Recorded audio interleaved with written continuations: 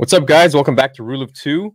Mark and I have a very special guest today, Matthew Stover, the man who has written many different novels, including Shatterpoint, The Revenge of the Sith novelization, The Tenebrous Way, which is super cool, very underrated. I don't know if many of you know about that, but we're going to talk about it. And Luke Skywalker and the Shadows of Mindor, plus many other novels outside of Star Wars, such as one of my favorite franchises, God of War, which I want to talk to you about too. So how's it going, Matthew? Thanks for being on the show. Thanks for having me. All right. So one of the first things we usually talk about whenever we get a guest on, we started off by asking, when you were writing Revenge of the Sith, what was it like working with George? How much insight did he give you? Anything you could take us through with that? Well, when I was originally hired to do the book, what they gave me was the shooting script, the final shooting script of the movie.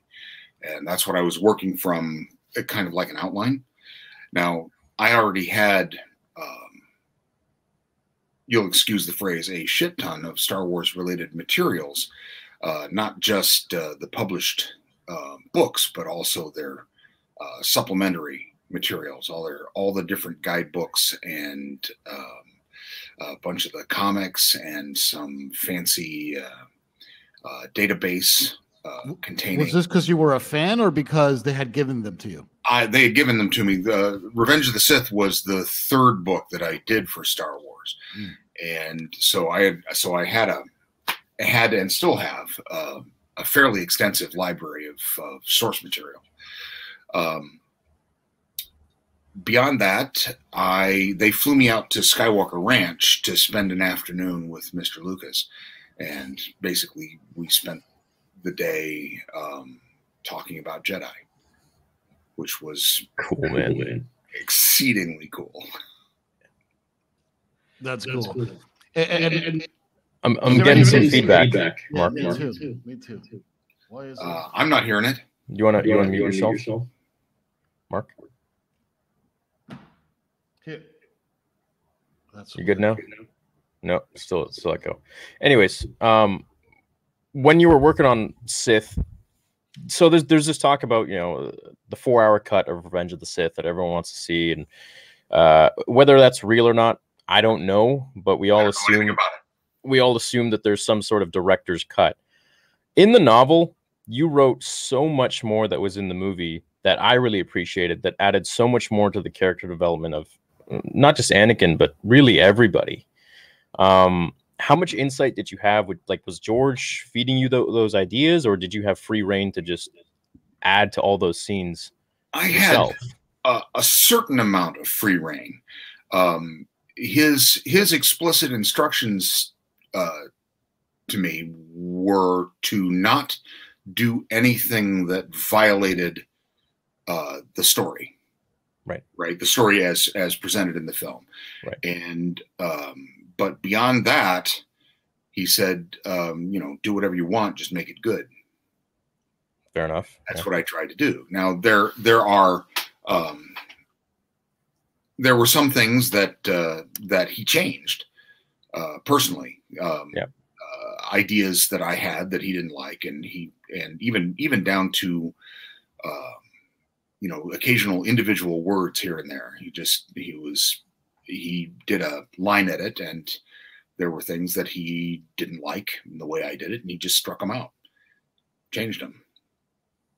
I see. So the final version is very much, I would have to say, it's very much a collaboration between me and him, because it was his story, and then my words, and then his edit. Right. And not just him. I mean, all the people there was input from Del Rey in New York and from Lucas Books. Sure. On the West Coast as well. So essentially it's George Lucas approved, is what you're saying. Yeah. Cool. That's my understanding. That's how it was explained to me when they sent me back his line edits, and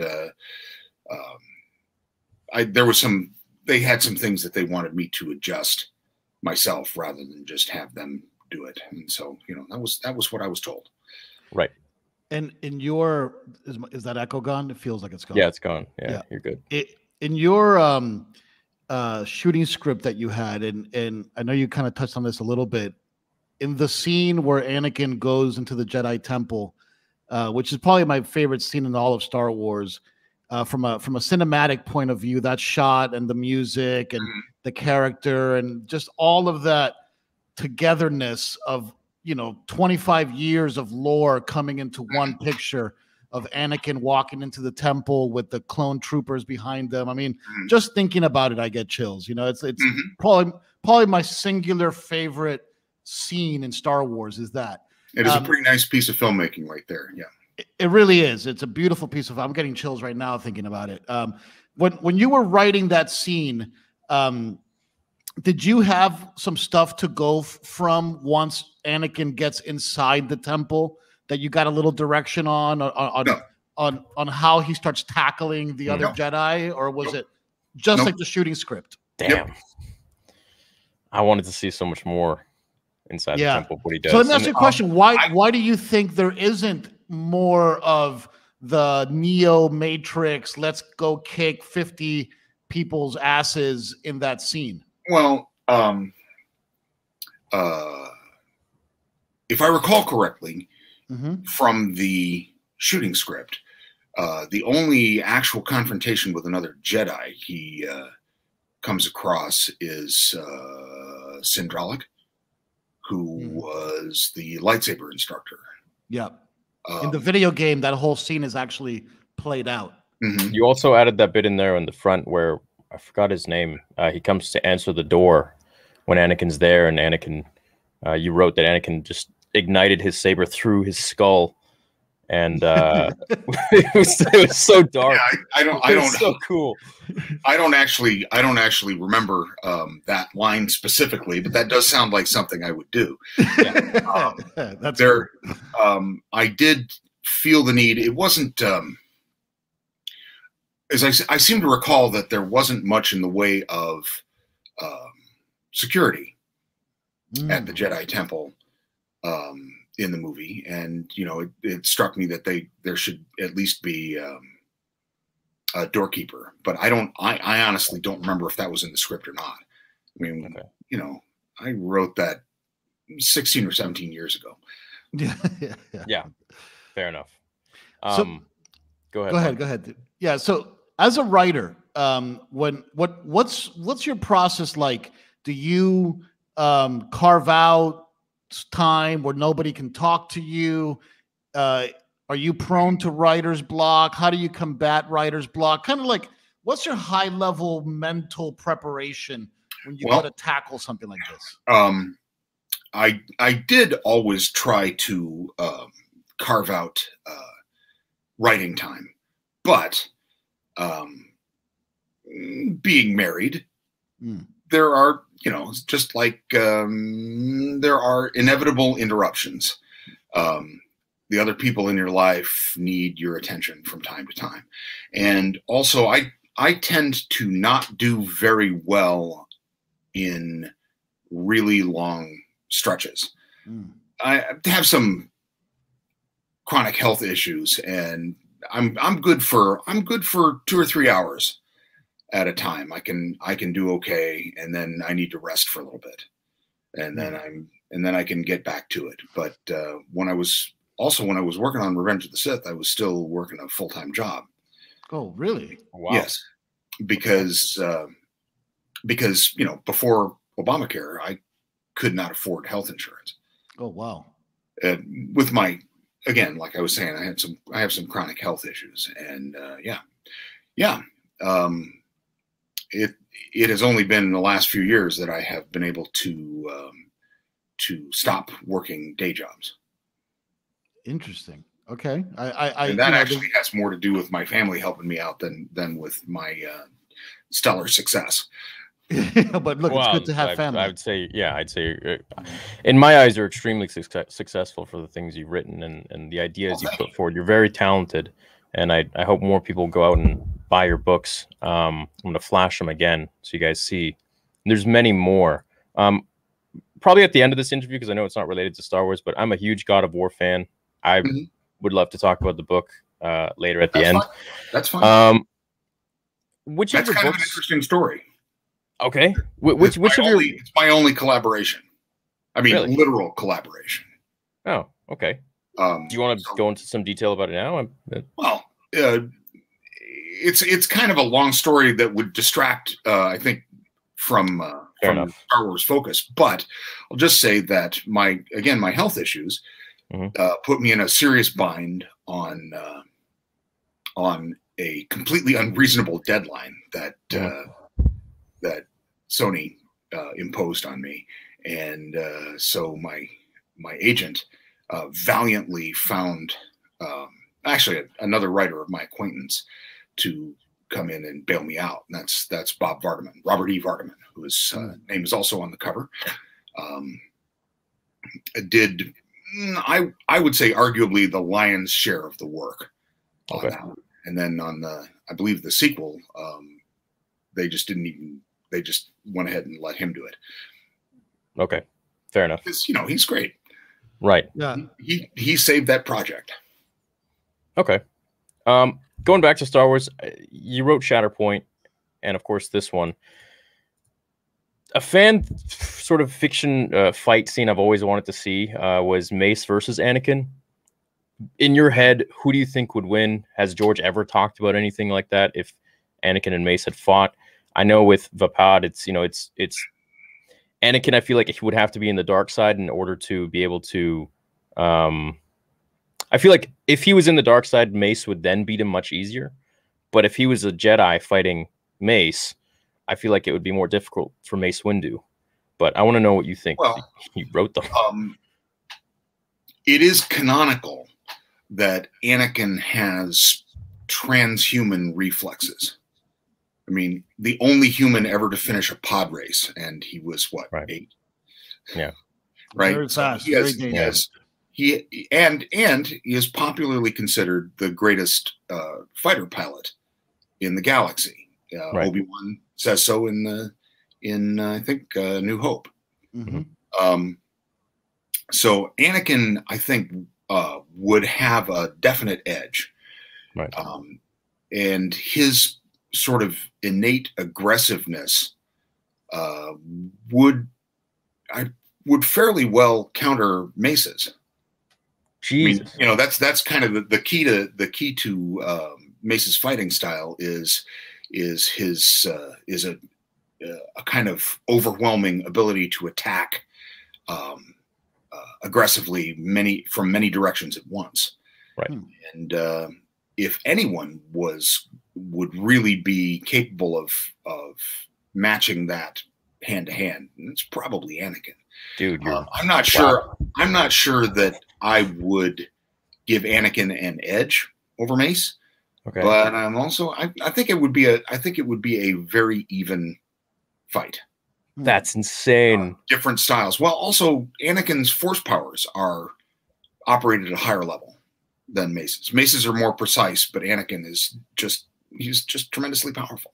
Yeah. So was the advantage of the high ground that large, for Obi-Wan?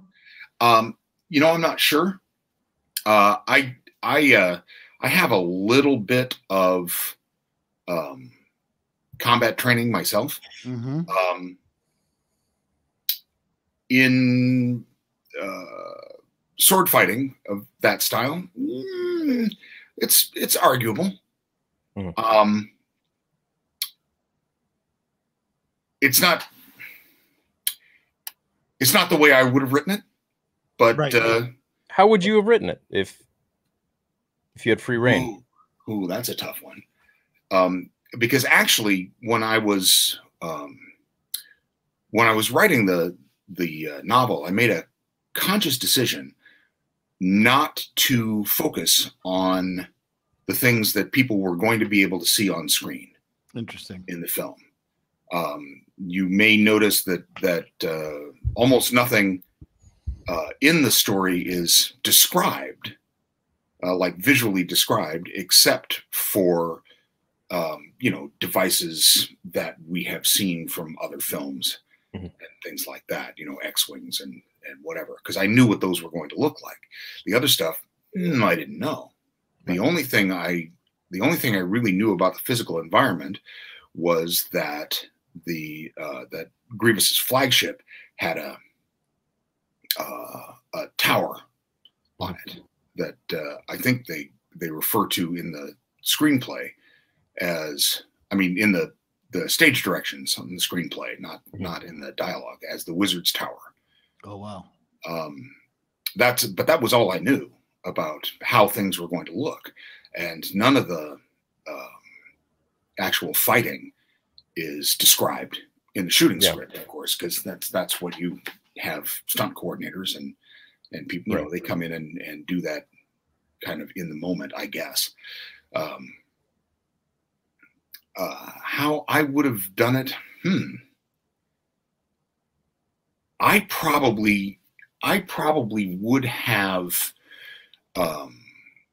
resolved that fight by having Anakin overcommit. Try too hard, swing too wide, and Obi-Wan pull a kind of Aikido-like move and flip him into the lava. And that's probably what I would have done if I had free reign to write it. But I like that. I think kind of similar. I think that the reason that line is in there is very likely not so much an actual sort of endorsement of the concept of high ground meaning victory, as it was Obi-Wan having the advantage, taking a pause, giving Anakin one last chance to surrender. You know, it was I think a way for Obi-Wan to say, look, you're going to lose this fight. Give up now, and you know we can try and make things right. Yeah, I know. Every time I watch the movie, I just I wish he takes him up on that offer. And it's like, well, of course, that's the power of that story, is that even though you know exactly what's going to happen because you've seen it 100 times, you always hope for a different ending. I wanted to bring up something that I found that's actually I wrote that at the very beginning of the book. Oh, really? I don't know if you remember that, but the actual introduction to the book talks about how this story took place a long time ago in a galaxy far, far away. It is already over. Nothing can be done to change it. Wow. Right. I like that. I like that. Because I was kind of trying to lean into the whole epic tragedy of the prequels. Right. Where the hero is the villain. There's just one curiosity that I wanted to bring up because I found it pretty fascinating. There was a version of the Star Wars Revenge of the Sith book that called the Fan Club exclusive signed hardcover. Do you remember this? I don't know about Fan Club exclusive. I remember the limited edition. It was a black bound slipcase. The cover looks like that. Does that ring a bell? No. So I don't know that one. So that must have come out later. So that version of the hardcover book now is going between $6,000 and $7,000 a copy. Well, it must be very, very rare. Yeah. I was just wondering if maybe you had one of them, because the artwork is also very interesting. Theory, have you ever seen that artwork before? Yeah, I've seen that. I just didn't know that that's what it was for, actually.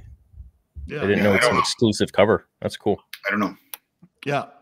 My work for Star Wars is basically, I get royalties, small royalties, but it's basically, I'd hope it's basically purchase.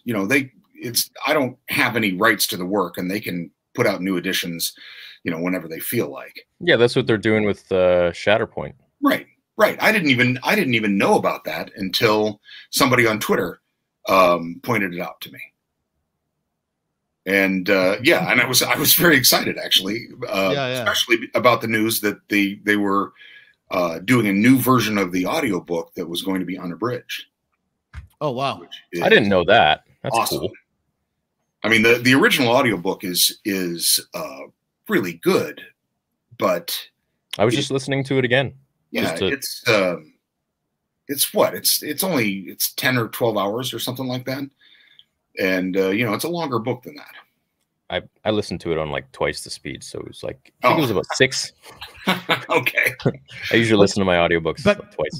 Back in those days when you were writing the extended universe stuff, like Shatterpoint, what kind of direction do you get at that point when there's no script, there's no like? Do they basically tell you we want to do a story about Mace with this thing happening?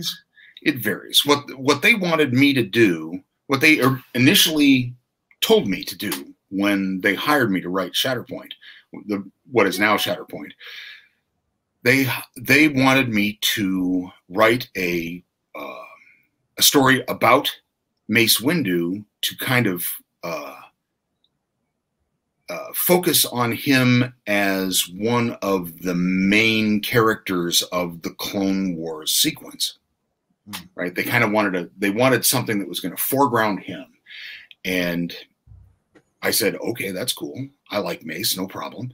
Yeah. And my original, I spent 3 months probably coming up with a very detailed outline that had Mace infiltrating the smuggler's moon, Nar Shaddaa, to break up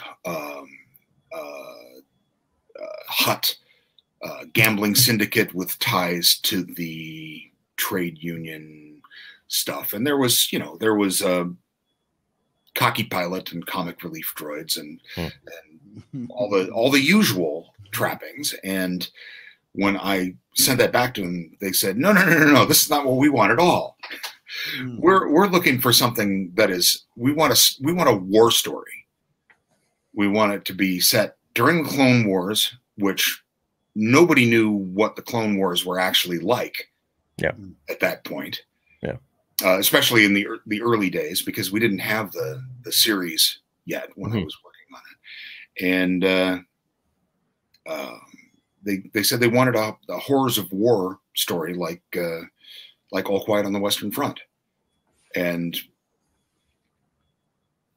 being, a book guy myself, I realized that I couldn't just rip off All Quiet on the Western Front, because in that one everybody dies. Right. Everybody. So what I came up with after a long conversation with editors, both at Skywalker and in New York, I came up with the idea. It was basically a one-line elevator pitch. I said, okay, well, how about if I do Apocalypse Now with Jedi in it? And they said, okay, do that. And that was my outline. Ordinarily you have to submit an outline, and they look at the plot, and they said Apocalypse Now with Jedi sounds great. Go for it. So that's what I did. Although that book, I think owes more to the source material for Apocalypse Now than to the movie. So The Heart of Darkness by Joseph Conrad. Yeah. Heart of Darkness. It's one of my favorite novels. Yeah, it's a classic. Mm-hmm. It felt like a Commando meets, or like Predator meets Star Wars a little bit, with everything in the jungle, and a little bit like had that jungle vibe. It's a hostile environment, right? Yeah.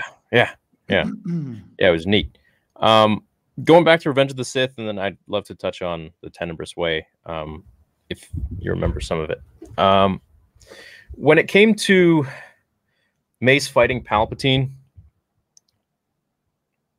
there's so many different answers. So apparently, in interviews, George has said, okay, yeah, Mace fairly beat Palpatine. In your novel, you say Mace beat Palpatine. I asked Ian McDermott once at a signing, and it's like, did Mace actually beat him, or did Palpatine just fake it so Anakin could get there and he could manipulate him? He's like, oh, Palpatine faked it. But of course he would say that. I want to know what your insight is. As I always thought Palpatine, faked that loss. It's kind of how it was portrayed to me in the film. But of course, I'd love to know what you think. Well, I think that if Palpatine had faked his loss to Mace, there'd be no reason in the plot for Anakin to be there. Right? You bring Anakin in because he is, as Mace realizes, he's the pivotal Shatterpoint of the Shatterpoint of the war. and that it's Anakin's choice that kills Mace, not Palpatine's skill. Right. And so if Palpatine is faking, then it's kind of a con game. It loses some of its force, loses its moral force as an event. Absolutely. I always felt like Palpatine wanted Anakin to make the choice, and that's why he put him in that position. Yes, I believe that is correct. But it's hard to say. I mean, you may notice that of all the major characters in Revenge of the Sith, Palpatine's the only one who never gets a point of view. You know, he doesn't get any of those. He doesn't get any of those little sort of soliloquy things. You know, this is Obi-Wan Kenobi right now. Doesn't get any. Yeah. Because fundamentally, I think that it's important to the story that he remain a mysterious figure to some degree. That the details of his plot are always discovered by what happens rather than by some internal monologue coming from some author in the Midwest. Okay. I see. The intention is always clouded in mystery. Right. And it, you know, but the plotting and the sort of Machiavellian outcome is always like how he operates. That's really you understand the plan after it comes to pass. Yeah, I tried to get to that point early on with the scene with Dooku. Yeah. Dooku's death in the early chapters, where it's only at the moment when it's too late for him to do anything about it that he truly understands his part in the Emperor's plans. Yeah. I mean, that sounds like almost like verbatim the line from Return of the Jedi, right? Only now that it's too late. Oh yeah, do you finally understand? Well, treachery is the way of the Sith, right? Yeah. Could you go into? You guys call yourselves the rule of two. I mean, come on. Yeah. Right. In the novel, you go into so much more detail about Dooku's plans. You know, he thinks that him and Anakin are going to eventually team up, and and with Palpatine, and they're going to be this kind of triumvirate kind of Sith collective thing. And then he's going to go back and turn all Force users in the galaxy, young and old, into dark side users under his rule. Can you go into some detail on that? Because there are a lot of people that don't know that Dooku actually did have a plan of his own, that he wasn't just following Sidious and thinking, okay, I'm just going to be his. I think it was important for me to give Dooku his own plans and his own intentions, because it goes to my sort of basic artistic conviction as a writer that what matters about a character is what they are trying to achieve and what they are willing and able to do to get it. Right. And so I thought it was important for Dooku to believe in his own mind that he was the master, that he was the master manipulator and arranging things to his own liking, believing that he understood the Chancellor's plans. Also, because it makes the betrayal when Palpatine says kill him now. Yeah. A lot more devastating. Right. Because Dooku never sees it coming.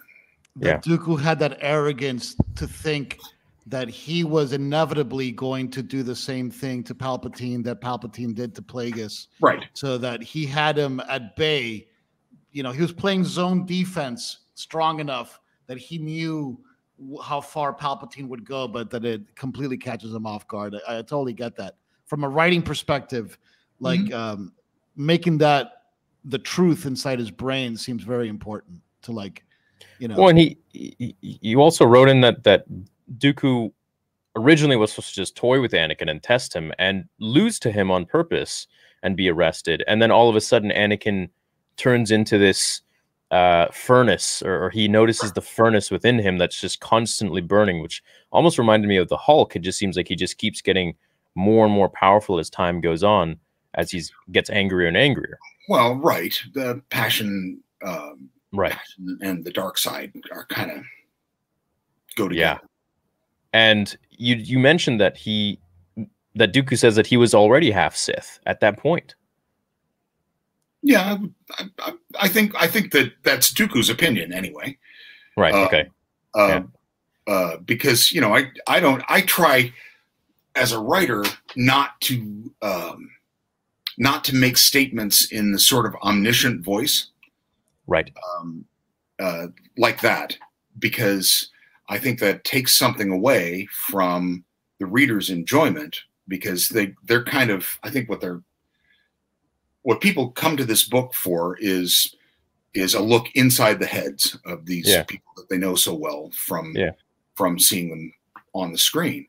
And so I think that what is important literally is not so much the absolute truth of the situation as the various truths of the individual characters' points of view. I see. Yeah. And kind of a little callback to Return of the Jedi. I thought it was just really cool the way you wrote that, and that from his point of view, he's already half. It was cool. It was something I didn't expect. But going on to go ahead. No, I was just going to jump to Tenebrous Way. So keep going. I really like the furnace line, because it's really strong. When I had my first chance to meet George Lucas, we did a clothing line with him way back in the day when I worked at Echo. And he said that when he started working on A New Hope, that he always knew in his head that Anakin or Darth Vader, I'm sorry, it was Darth Vader, right, died on the lava planet. Like, he always had that lava planet like visual in his head. And it's really that rumor came out before Empire, right? Because there's that moment in Empire where you see him from behind without the helmet on, and his head is all scars. Yeah, right. It's all burnt and burn scars, right? And I remember hearing the rumor. I don't even remember, 18 maybe when that movie came out, and people were like, oh yeah, he fell into a volcano. Right. Because Ralph McQuarrie had done some lava planet concept art stuff. So the theory at the time was that he had fallen into a volcano and called upon the dark side to save his life. Right. Was that actually in your head, like when you were doing some of the Star Wars novels, like you had that little bit of what you thought was? Oh yeah, it's all there. Yeah. I mean, sometimes I don't know it's there. Right. But it's all there. I mean, I saw Empire Strikes Back in the theater 28 times. Oh, good for you. Because I was in college when it came out, and it ran forever. I went to Drake University in Des Moines, and it ran forever. It ran for a year and a half in Des Moines, and on Tuesday nights in Des Moines, all the theaters were running $2 tickets. And so when it would get to be a Tuesday night and we didn't have anything else to do, well, let's go see Empire. Right. Right. That's cool. So so how did you get your break to start writing Star Wars? Tell me a little bit about that. Like, how did that come about? Well, actually, Del Rey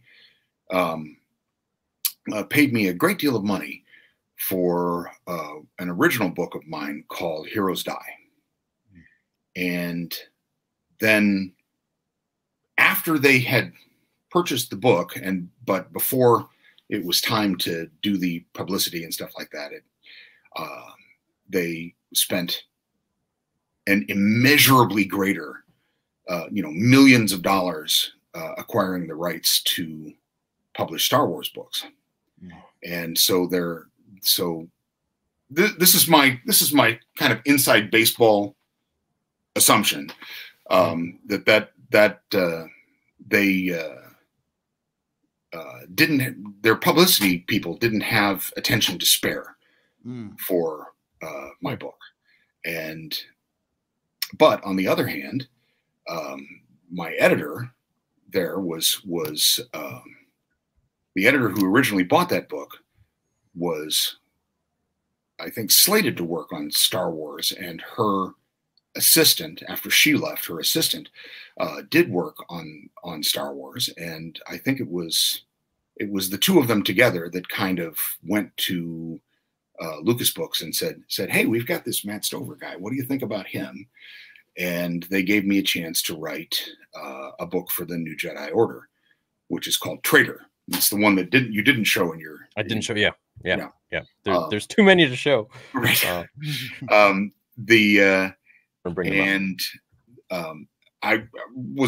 was not going to do it, but Bob Salvatore, R.A. Salvatore, and Mike Stackpole kind of grabbed me by the collar at a World Fantasy Convention and said, "Are you nuts? You have to do it.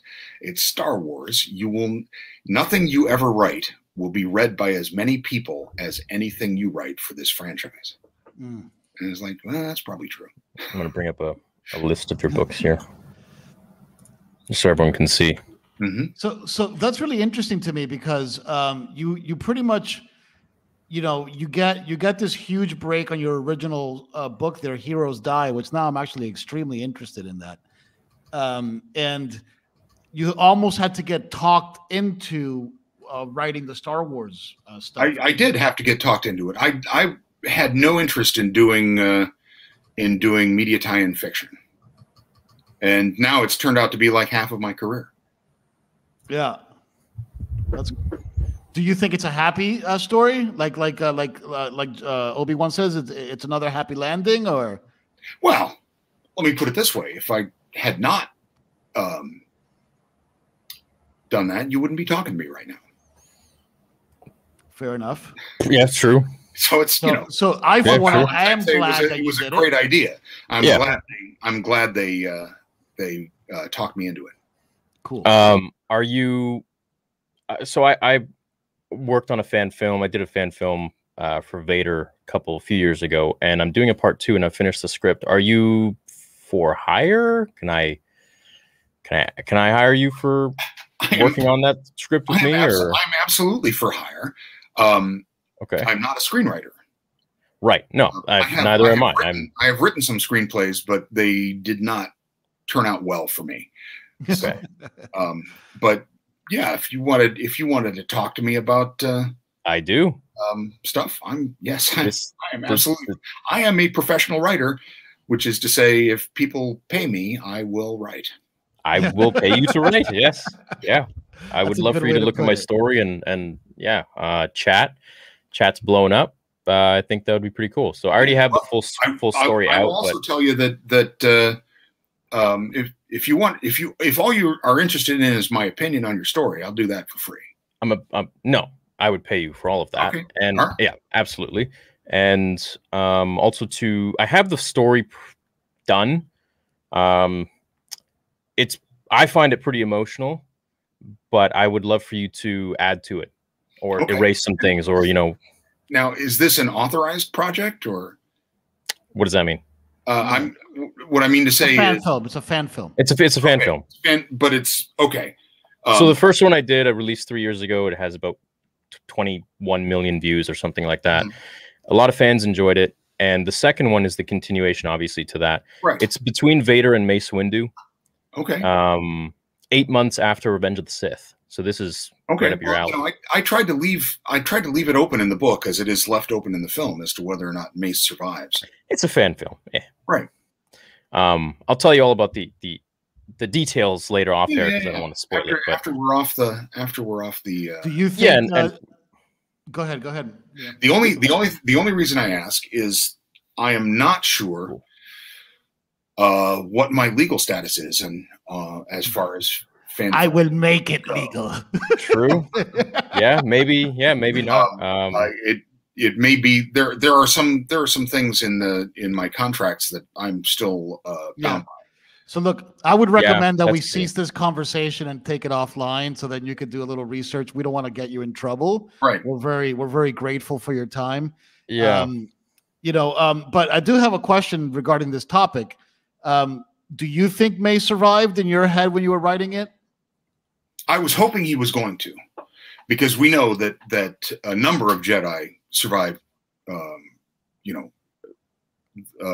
Revenge of the Sith. Right, we've seen them in many other productions. Sure. I was hoping that he would survive, partly because I was hoping that I would get a chance to write another book about him, because I like him a lot. Mm-hmm. And so, in the script that I got, the last we see of Mace is him falling off the side of the building, right. And that's in the book. I think his last line about him is that he fell forever. Yeah. I like that. But so yeah, I thought it would be perfectly plausible if he had survived, but I am guessing from what I've seen of things since that Mr. Lucas does not agree with me there. Interesting. Did you ever get to meet Sam Jackson through this whole process? No, I have not. I have not met any of the actors. I shared a stage with I think it was Temuera Morrison at a celebration, but I didn't really talk to him. I was kind of busy at that. That was the one in 2005 when Revenge of the Sith was coming. Oh wow! Out. So that was in Atlanta, right? Excuse me. Was that in Atlanta? Indianapolis. Indianapolis. Okay. And my schedule was pretty full that weekend. That's cool. Did you have any involvement in the video game? No. Okay. I should ask which video game, but I'm sorry, the Revenge of the Sith video game. But no, I was not involved with any of the games. I've played a few of them, but I was not consulted in any way. Cool. Yeah, they're pretty cool. Though no, there's a bunch of people in chat saying that they want to create a GoFundMe for you for any of the stuff that your medical things that you may need help for. Is that I'm good on that. I have Obamacare now. Okay. We all love you. We all appreciate you. It's been a godsend for me. Let me just tell you that. You got a lot of fans that want to help. So yeah. Okay. All right. Moving on to the Tenebrous Way, which is the idea of the maxi-chlorians. I thought was something that I never thought of before. In that, I can't really call it a novel. What would you call it? Like a short story. Yeah. You essentially go on the details of Tenebrous as he dies, and he's viewing Plagueis sort of collecting his midichlorians. And then his maxichlorians are going and attaching themselves to his skin and in his mouth and his nose, and essentially infiltrating all of his cells and his midichlorians to live through him. But doing that, he cuts Plagueis's ability off from seeing the future, and then sees that Plagueis is going to die at the hands of Palpatine. And then so he eventually just dissipates, and he's like, I can't do this, and leaves his body. And then he's there for, you wrote like thousands of years or decades. Then he discovers that he is not leaving his body. He's not actually means he's gone. Right. Anything you want to talk about in regards to that? I thought it was really just I think I can't even remember who was the editor who approached me about that, but they just told me they wanted a Darth Tenebrous story because Jim Lucino had referenced him in his I guess it's a Plagueis novel, although it's been a few years. I don't really remember. Yeah. But but they asked me for a Tenebris story, and I thought that given the name, which is Latin for like darkness or gloom or whatever, if I recall correctly, I thought it might be nice to do a little bit of like a straight up horror story, talking about some of the consequences of devoting your life to the dark side. And that was the whole inspiration. That and I stole the last line from a Harlan Ellison short story. Oh, which line? I'm pretty sure that I've got it right here. The last line is him referencing something about needing to scream, but he no longer had a mouth. Oh yeah. And it was at that moment he realized that he wished he had him. Let me try to find it. But yeah, that was. Yeah, I love that part. Yeah, well, that's because probably my single favorite Harlan Ellison story is called "I Have No Mouth and I Must Scream." Yeah, that's pretty powerful. Yeah, it was. Yeah, here we go. Then he knew, and at that moment, he wished he still had a mouth because he really, really needed to scream. Yeah, that was my favorite line of the story. That was twisted and dark and freaky as hell. You can just kind of see him as this. So would you say that that's maybe the first, not the first, but a way that the Sith can become Force ghosts, sort of after death? Because he's dead at this point. More or less what I was thinking about was that this was Plagueis's idea of this was the living forever that Plagueis thought he was going to achieve, and it turns out that his master did, but it wasn't what he was expecting to be.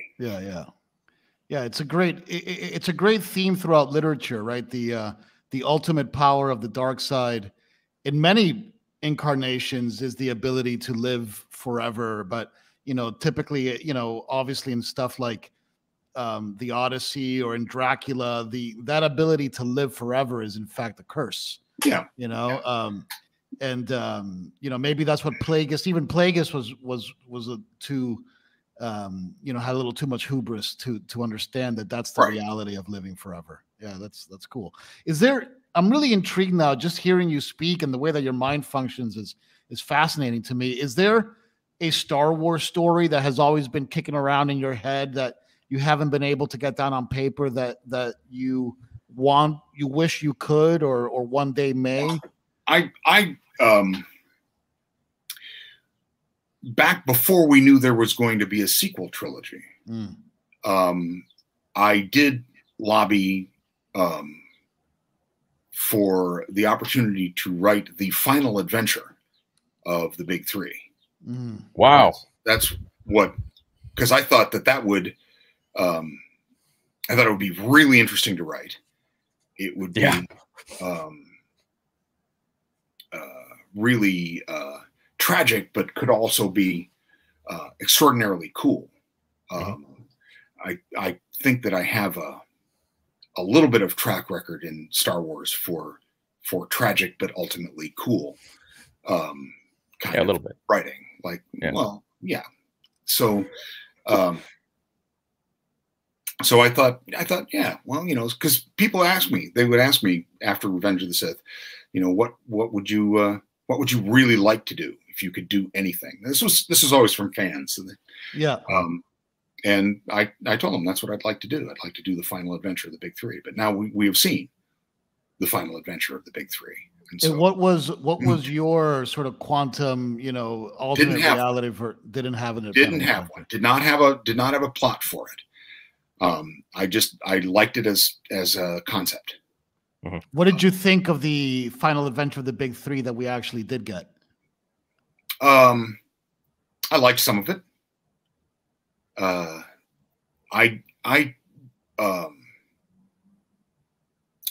I tend not to criticize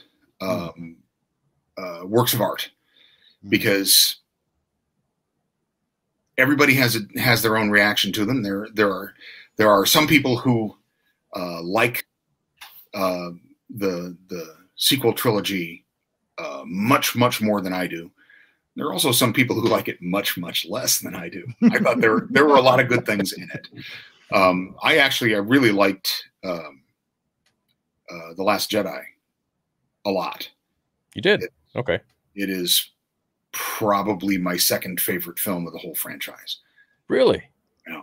After Empire or after Sith? After Empire. Okay. Yeah, but Rogue One is in there too.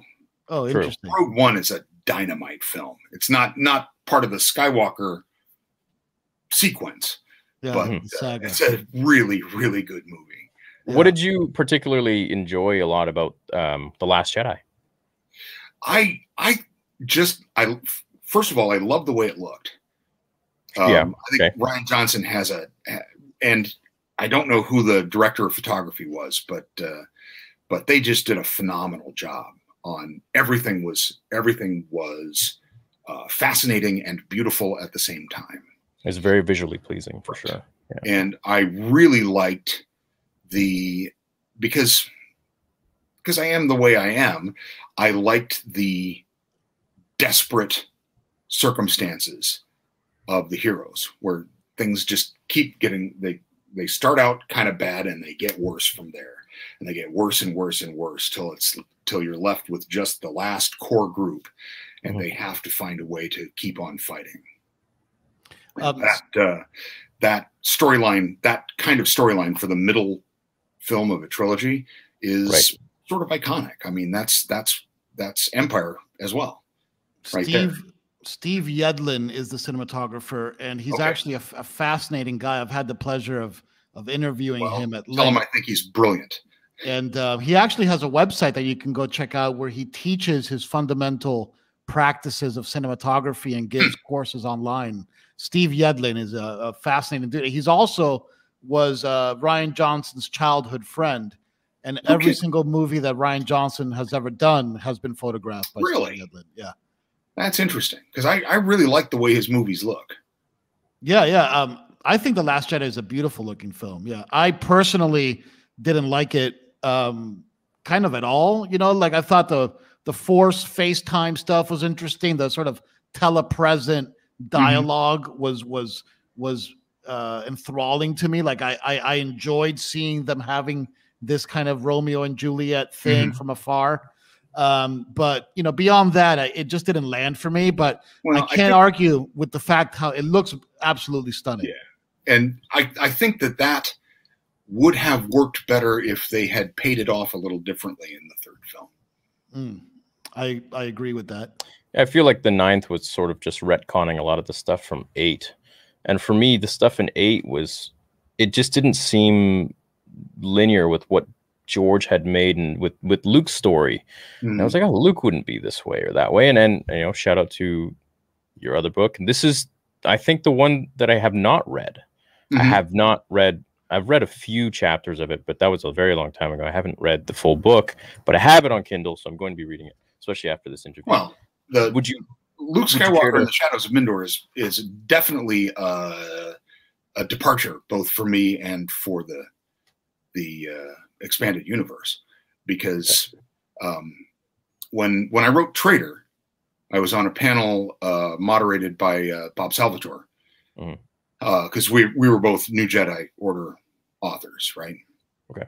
And he accused me of introducing metafiction to the Star Wars expanded universe for Traitor. And Traitor, strictly speaking, is not metafiction. It just what is metafiction?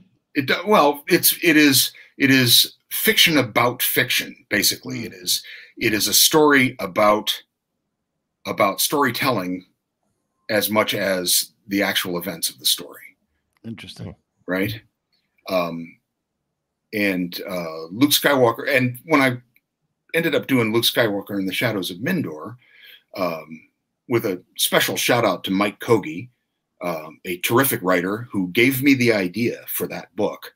He said, well, why don't you do something where about Luke's transition between being a soldier to being strictly a Jedi. And I said, awesome. That's exactly what I'll do. And but the actual story in Luke Skywalker and the Shadows of Mindor is a story about the stories that people had been telling about Luke Skywalker. Oh wow, that's interesting. Okay, it's kind of like that. Disney just did a book like that too about Luke for the sequels. I forgot the name of it. I don't know, chat, if you guys can figure it out. But it was essentially just people around the galaxy, like sitting around campfires and stuff like that, talking about the legend of Luke Skywalker from a certain point of view or whatever. No, but it was like it was like crazy things. Like he was in space, he was fighting people, and he jumped out of his cockpit in space and was like slashing his lightsaber around. It was like, you know, mythological, sort of grander than life stories about Luke that people had embellished for hope and all this. That's kind of what Luke Skywalker and the Shadows of Mindor is. Cool. Okay. One of those grandiose stories, but it's also, well, the sort of opening epigraph of the book is a quote from Luke saying, "None of the stories people tell about me can change who I actually am, who I really am." I see. And I that was my kind of guiding light when I was writing that book. I actually I wrote that in 48-point type on a piece of paper and posted it on my wall right in front of my computer. Right. So that was always there. And it's about people trying to use the legend of Luke Skywalker for nefarious ends. And as somebody who's given Luke Skywalker life in your own way, what do you think Luke Skywalker is about? I think Luke's great power is his compassion, his ability to feel what other people are feeling, and his ability to look at people more completely than even the franchise itself often does. You know, he looked at Darth Vader and saw a person instead of just a monster, and that's an extraordinary power, and I think it's one that we should all emulate. 1000% agree with that, and that's, I think, my biggest problem with the Last Jedi. Is that he looks at a person and sees a monster instead of seeing a person when he looks at his nephew. What's your view on that? He arguably saw that he was going to kill Han. Oh, that's what I always figured, that would be a trigger that would make Luke do something that drastic. First of all, you just blew my mind, because I don't know if I've ever. I never thought of it like that. Yeah, I love. Look, I mean, it was because then it gets very emotional, right? Then it gets very emotional because he can see the future, as we know. Right, and if he looks at his nephew, the son of Han, and says, "You're going to kill Han. You're going to kill your father instead of what I did, which was save my father." Right. And you're also going to kill my best friend, who is as responsible as anyone for the downfall of the Empire. Right. And you can have that moment of doubt, right? Standing over his body, and his sleeping. Right. Because in the script, or at least in the movie, he's not a killer. Right. And you do get that Rashomon effect during those retellings of that scene, and in none of them he strikes him down in cold blood. He just threatens the idea, right? There's never the actual striking. It's always the temptation of the striking. It's interesting. That blows my mind. I've never. That's why I love like sometimes talking about this to people who aren't just an echo chamber of like, yeah, I don't like the movie, blah blah. But it's a very interesting point of view. It is it validates that moment so much more, because that was a huge moment for me. I was just like, wouldn't do that. But and you kind of stumped me a bit. I just still feel like he wouldn't. I guess. Well, you just have to ask yourself, what would make him desperate enough to do that? Right. Because that is so outside his nature.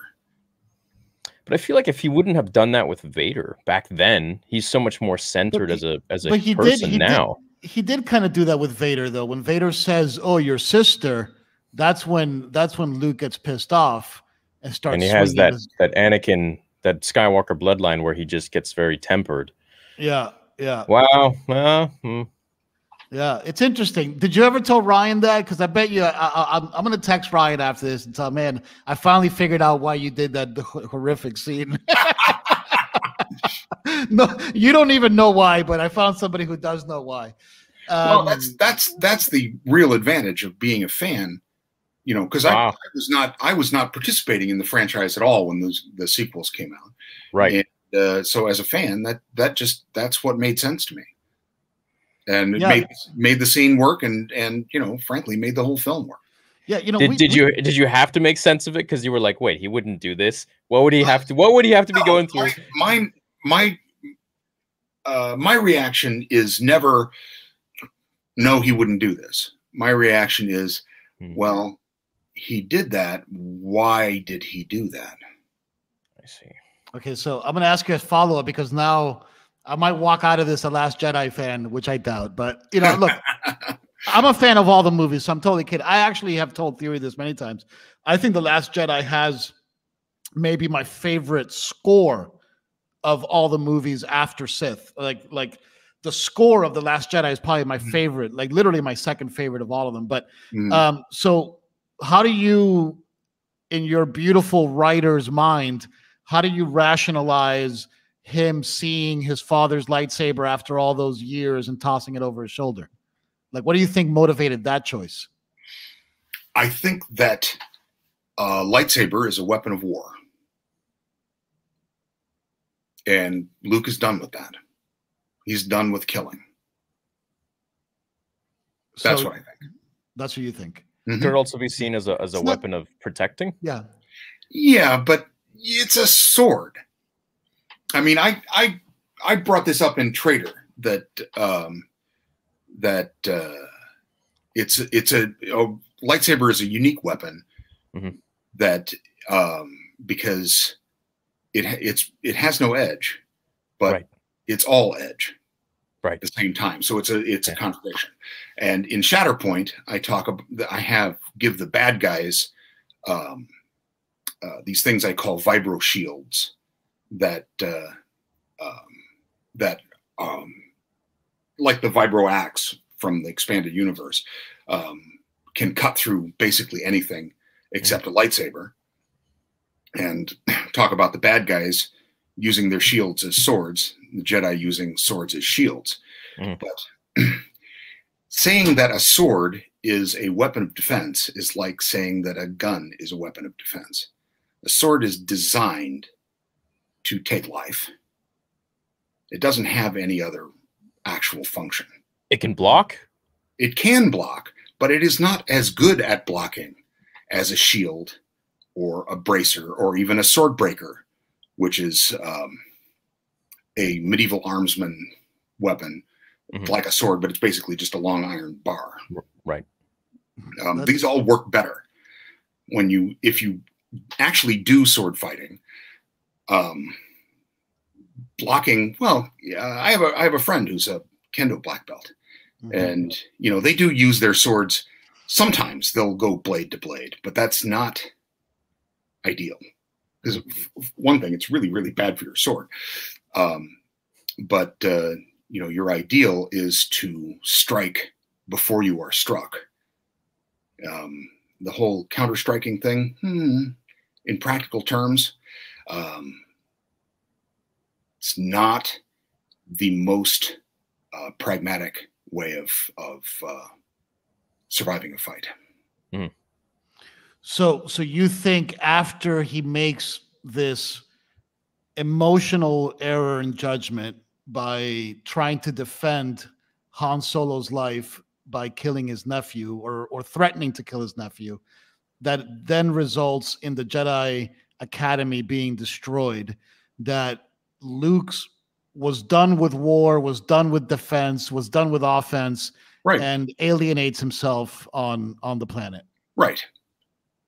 I think that he decided to do the Yoda thing because he realized that his real enemy is himself, and that the only real way he can have peace, which is the Jedi ideal, is to find his own peace. Follow your own bliss, right? Like not exactly, but he I think recognized how fundamentally dangerous the Jedi are. That again, I think that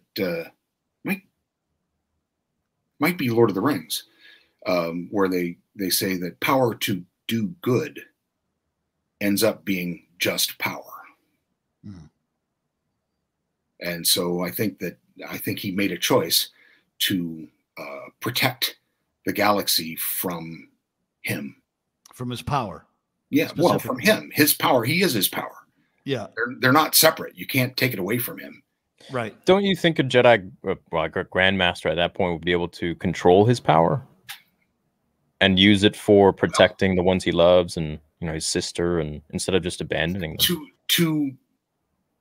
Yes, I think he could start that way, but you know, there's a reason why Yoda and Obi-Wan and everybody, where Anakin says it in, I think, Attack of the Clones, where he's levitating in some kind of fruit with Padme. And I love that. Would be very upset. Yeah. He'll be very grumpy with me. Very grumpy. Because using that power for anything other than protecting people is insanely dangerous. It's just power.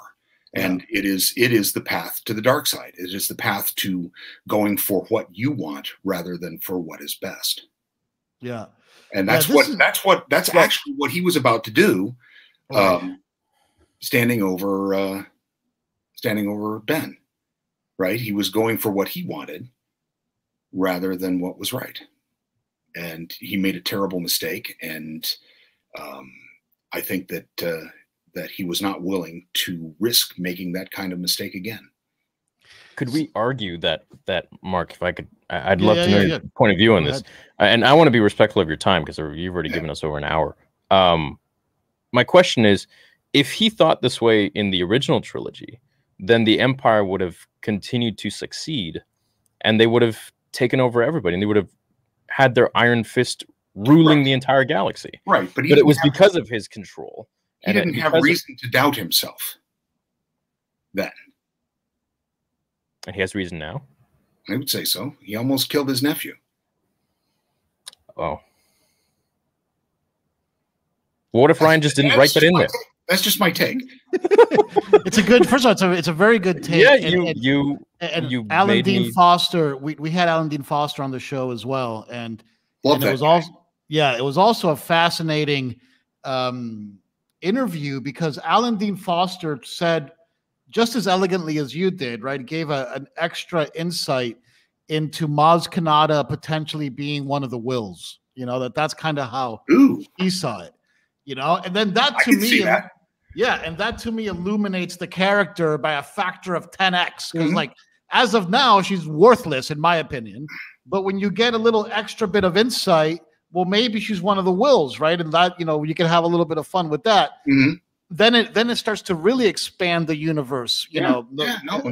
I could totally see it. I think. I think that's a great concept. Is very sound. I gotta say, your logic is very sound, and I have never experienced someone's point of view of the sequel trilogy so what's the word? I've never understood it so much as I do right now. Oh, well, okay. Well, so thank you. Thank you for expanding my my universe, flexing my ability to understand why people enjoy them so much. I maybe someday I will be able to. I would have loved to have seen Luke, you know, like the way he ended in Return of the Jedi. I wanted to see a continuation of that instead of a perhaps more realistic in today's world version of the man he became later. And but thank you for opening my eyes to that. It was interesting. My counterpoint to the, you know, to your very good point is that Luke, having been now more experienced, now potentially more aware of his ability to potentially detect the future, right? Like there's never been there's never been a, you know, in the movies anyway, there was never a clear thing that said, oh, Luke has the ability to see the future, right? It was never he saw his friends in pain in Empire. That's why he left. Right. He's, to your point, very empathic, right? Very compassionate, able to sense other people's feelings. You know, my counterpoint to that in terms of the consistency of Luke's character would be if Luke already went through the experience of trying to save his father and ultimately being able to do it to a degree, but, you know, still not being able to truly save his physical self, right? Cost him his life. Cost him his life. Right. That Luke would be able to learn from that experience and have a uncle nephew talk and say, hey man, like something's going on with you, because I got to tell you, I just saw you kill your uncle, you know, kill your dad, you know, and like, and be mature enough to have those. We didn't get to see what their relationship was like. Exactly. Which I wish we would have. Yeah. And I have not read any of the novelizations of the sequel. So I don't know if that I've read if that showed up, if that they included any sort of insight into their relationship, you know, before The Last Jedi. Yeah, because in terms of the sequels, I really enjoy the Kylo Ren character. I thought he was a very, very interesting character. Adam Driver's really good. Badass. Yeah, he was cool. You know, The Force Awakens, when he says, look how old you've become, like that resonates with me every time I look in the mirror, right? Like it's just like there's some powerful moments that Kylo Ren has in the movies. And to your point, I just would have loved to have seen how him and Luke kind of interacted with each other, you know, what that relationship was like. Because then I think it would have paid off two things much better. It would have made him killing Han that much more powerful, because to me that scene was telegraphed 25 minutes before. Like, it was. Well, this is all my opinion, but there was no surprise. Is not my favorite filmmaker. Fair enough, and that scene telegraphed for me. And if you would have seen even the way that Kylo was with Han, or just known a little bit more about Kylo, that scene I think would have been punchier. Right. And then again, the scene with him and Luke at the end of The Last Jedi, that's the first time that they ever interact. You have no context for that relationship, you know, except that it's an angry kid with a cocky old man. You know, like that's the only context you have, you know. And but look, Luke is not actually cocky. Right. Scene. He's baiting him. Right. He's baiting him to buy time for his buddies. Yeah. Look, it makes me wish that you would have been in that writer's room kicking a little ass and like trying to get some ideas out. Wouldn't that be nice? That was the first thing I said when I heard that they were working on a sequel trilogy. I said, you know, I'm here. Yeah, talk about the Lucasfilm Story Group. I hope they're watching. I mean, this is the guy you want on there. Like, I mean, I don't understand why they're not hiring the great authors of the times of old, which was just like 15 years ago. Before the Empire. Right. Yeah. But look, we've taken you 16 minutes past what we normally demand of our guests, and you've been so generous with your time.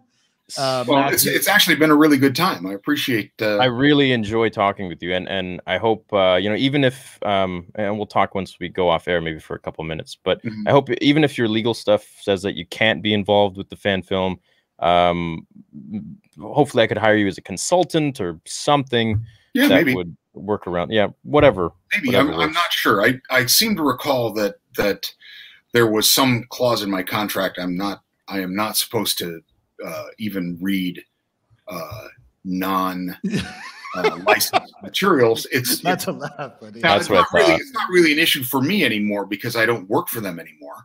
But at the time, anyway, they don't. If Darth Mickey doesn't mess around, right? Well, I don't want to put you in a position that closes the door future on the exactly, because we want to see your Star Wars get created. So that's the priority.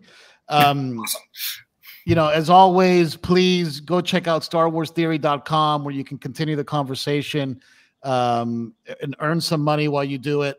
Matthew, man, what an honor and what a pleasure.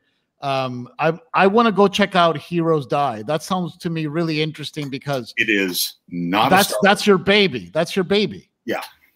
I'm gonna definitely check that out. Heroes Die. Could you give me the kind of elevator pitch on Heroes Die? Would you mind giving me that real quick? It is about a legendary actor in a genre of entertainment that involves being transported to an alternate reality where he has adventures that are recorded and sent back to his audience on Earth. Interesting. So it's kind of like it has a little bit of that what's that Arnold Schwarzenegger movie? Last Action Hero. Last Action Hero. No, the Philip K. Dick based one. Total Recall. No, The Running Man. The Running Man. Yeah, right. Yeah. We're like you're going through. It's like this. Except it is like almost like a reality TV thing, except the people that he interacts with don't know that they are part of an entertainment. And his character the character that he plays is a legendary assassin. And the people that he kills are real people who really die. Oh, wow. Do you have any other original books that you've written? Well, there are four. Let's talk about them real quick. Yeah, okay. Heroes Die. Heroes Die, Blade of Tyshal, Cain Black Knife, and Cain's Law. Is this about Cain as in Cain Reaver or the same Cain? Well, Cain is the character name. The actor's name is Harry Michelson. Okay, so they're sequels of the same character. Yes, yeah. They are collectively called the Acts of Cain. Gotcha. So it's a 4-book series, all with the same main character. That's correct. Oh wow, there's a television show out there for any producers watching. Hey, I bet you would be badass. I am open to that at any time. It's like an opposite Truman Show kind of thing, WandaVision. Right. What it sounds like. Yes. Yeah. That's awesome. And everyone you have so many fans. You have 2,500 people watching right now, and a million more well on the way. You guys, your super chats, we're going to be donating that to St. Jude's Children's Hospital. We appreciate your time, and Matthew, we appreciate your time, dude. You are a gem in the Star Wars community, and we appreciate all of your work. There are so many people here. I don't know if you want to watch chat or read chat on a replay. So many people have been saying, when I was in the hospital, I was reading your books, and you saved my life, and this and that. You've really done a lot for a lot of us, and we appreciate you. We love you, and we hope to see your name again on many future books, or at least future projects. Yeah. And look, I'd love to have you back on the show and just talk more storytelling. It was so much fun. I am right now. My afternoons are generally free. I work in the morning. Cool. Okay. Cool. So, you want to set something up? Just reach out. All Absolutely. Right. Awesome. All right. Thank you all. Okay, guys. We will catch you later, and see you in a bit. Rise. Rise.